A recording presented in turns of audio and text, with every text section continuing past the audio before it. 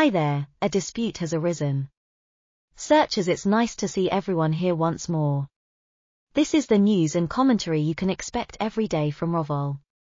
I stand before you today with a broken heart, ripped apart by the tragic story of families split apart by ambition and celebrity.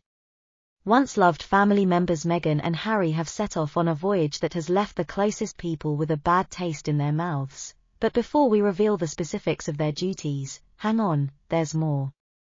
Click the bell symbol to subscribe. Let's get going and have a ton of fun.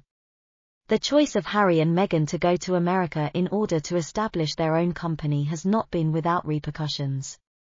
Their children's lives have been negatively impacted by Meghan's decision to maybe never go back to the UK. Lil and Archie, but pure spirits, their parents' politics have not affected them, yet they nonetheless end up losing the Our Family's division. Harry and Meghan's bitter family feud, and other issues have only become worse with time.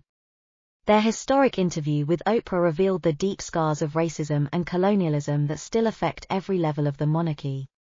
Harry's candid memoir excerpt stoked the flames even further, depicting a guy who is now severely injured while enjoying the opulence of celebrity life in California. Their children paid a lot for the family time spent together, the giggles of playing with their elderly relatives, and the love of their grandfather. Their basic delights of childhood have been stolen, and they hardly even realize it. According to royal analyst Clive Irving, Meghan's estrangement from her family prevents her kids from having memories with their relatives. They are alone and cut off from parts of their heritage. Harry might visit the UK on occasion for family obligations, but it's unlikely that Meghan will ever be pictured with William and Princess Kate.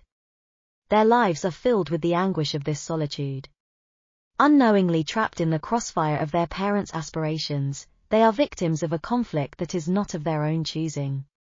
Roe pundit Esther Krakow pointed out poignantly that it's a shame that their very quest for independence and uniqueness has resulted in the smothering of their own innocence. About half of Meghan and Harry's family is unknown to them. The small number of Meghan's family members are the ones who are being alienated. The cost they incur is incalculable. Lack of family may cause a youngster to avoid its proper place. What are your thoughts, gentlemen, about the news? Tell us in the comments below, and we'll see you again soon with more unfiltered news and commentary.